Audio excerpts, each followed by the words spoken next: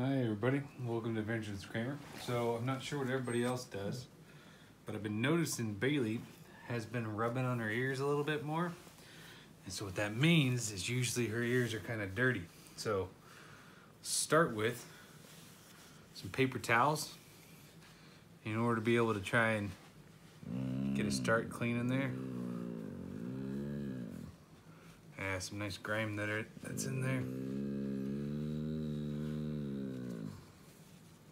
Trying to rotate that around. Bailey loves getting her ears rubbed. Don't you, Bailey? I'm not sure what else is good to be done in order to be able to help out with this. If you have some different tips, that'd be super awesome to be able to learn some other ways to help out. So the paper towel helps get some of the upper stuff on the surface. And then I take Q-tips, go right down along on the sides and through some of the different gaps. It's a lot cleaner than I thought it was.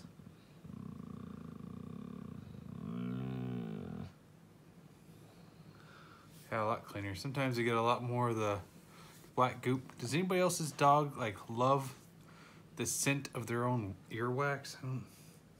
I don't get that, but they seem to really like it.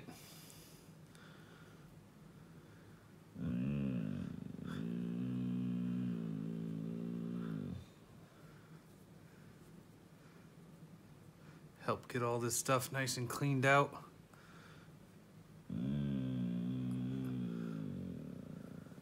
There we go.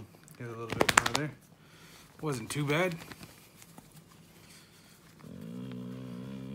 Get the motor running.